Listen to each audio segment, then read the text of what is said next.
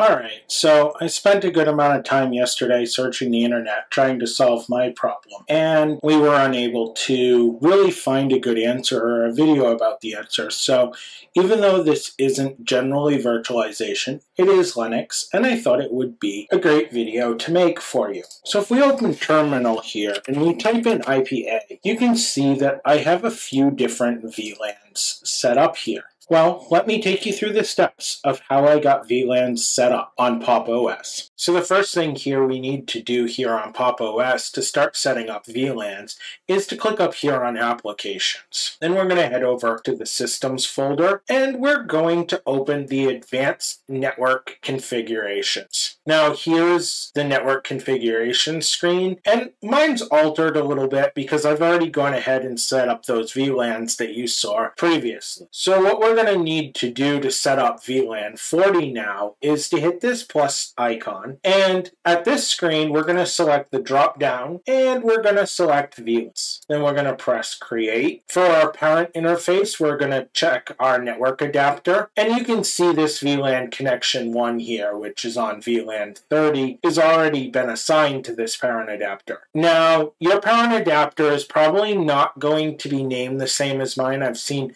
various different names over times for parent adapters, anything from ETH to ENS to ENP. I read somewhere once that it was all due to the driver that was being used for your particular network adapter. So choose your parent adapter, and then we're going to choose our VLAN ID. Now in my case, the VLAN that I want to add here is 40, so I'm just going to type in 40 for VLAN ID. I don't need to add a name, but if I wanted to, I could. And we don't need to clone a MAC address. We can just use the MAC address of our current adapter. That's fine for our configuration. But no, these options are here if you need to use them for your configuration. We're also going to head over here to IPv4, and if I needed to create a manual address, say I was doing some management work or something on a connection that didn't have a DHCP server, I could choose manual here, and then I'd press add, and I could fill in my address, my mask, and my gateway. For me,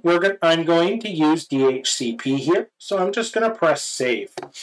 Now, after I save that connection, the next thing I like to do is just give a quick unplug and replug of my Ethernet cable into the back of my system to go ahead and reset my connection. Now when we go to terminal, we can enter IPA, and you see our VLAN 30 and our VLAN 40 that we just set up. So it's really that easy to set up VLANs on Pop! OS. I hope you enjoyed this video, and please consider liking, sharing, and subscribing to help VE continue to grow and bring great educational content to YouTube. Have a good night.